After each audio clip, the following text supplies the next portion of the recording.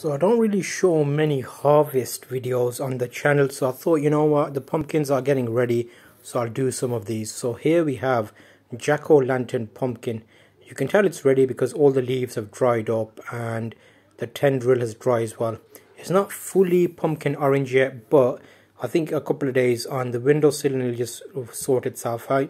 So cutting that off there, nice size, good volleyball size. And these are designed to be a bit smaller, so you can see the jack-o'-lantern size. Let's put it down, have a quick look at it. You can see here, nice, good colour. And we haven't decided what we're going to do with it yet. Are we going to make it into a bit of a display piece, or are we going to actually cook with it? We'll see what works out. And around the garden, we've got a few other things that we're going to look at as well. So with the garden, you can actually save old seeds yourself.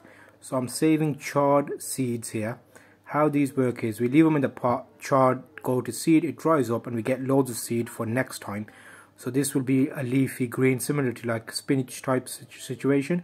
So it's charred. So just basically taking all the seeds off, and once we've got all the seeds off, we've got another batch for planting next season, and you've got loads there. You can see how many there are. So you don't really need to buy seeds if you plant ahead slightly. Alongside this one, we actually have some lettuce left gone to seed as well, which will hopefully get some lettuce seeds from as well, so we wouldn't have to worry about these seeds next time. The chard grew very well. It tends to do well early on or later in the season, not in the midst of summer. Just get rid of it and then throw it in the bin so the seeds don't contaminate your compost. You get chard popping up everywhere.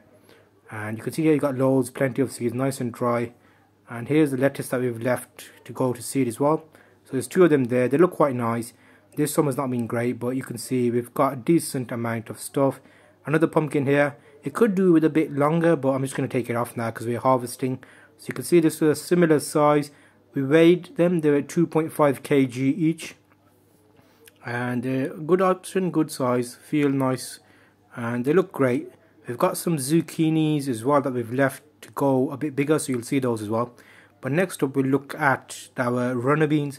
These also tend to do well towards later summer, like now it's September, and they're actually coming out. Every time we walk past a couple of days I get a handful. And these are runner beans. You can boil them and they're actually great. And below that you can see we've got some corn as well. So we are growing corn, and a couple of the corn cobs have actually formed.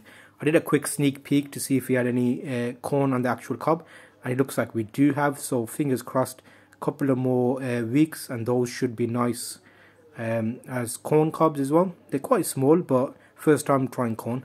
So you can see here this actually got it's been pollinated. We put them quite close together, and you can see probably there it's a bit of corn there. It's not really yellow yet, but we'll see what happens as the months come. And inside the greenhouse we've got some tomatoes as well, so we'll have a look at those and take a couple of those off. Again here every day we're getting something turn red, so we're kind of doing well with these as well. So it's doing nicely. So tomatoes, and we also have cucumbers indoors as well. So let's have a quick look at a couple of cucumbers and just do a couple of harvests there. I will show you everything that we've harvested afterwards, and we've grown everything from seed. So if you're following the channel, you'll know we do everything from seed ourselves. And it's not a bad haul. 2 pumpkins, 2 big marrows, tomato, runner beans, cucumber, everything's nicely, well, the right summer, isn't it? So winter squash, we're coming into winter soon, so everything's kind of ready. Not decided what we can do with it. Hopefully this helps you. I'll see you on the next video.